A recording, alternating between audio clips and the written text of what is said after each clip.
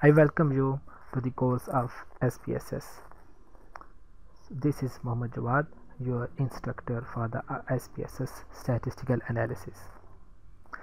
In this course, I will tell you how to manipulate your data, how to define your variables, and how to do the analysis with your data, and how to interpret the results.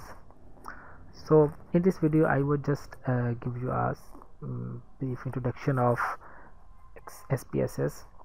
So here, it is the file field, it's edit and view data.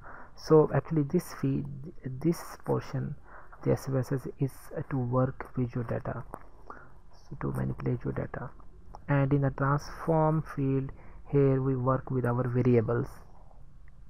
In the analyze field of SPSS, so actually this is the place where we work with our data and we analyze the data and get our results.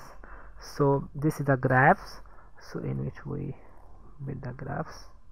Okay, it asks for the data file, we would work on it. So this is enough for today. In the next session I will tell you about the variables, what are the different types of variables. And so one more thing is that, so it is that data view.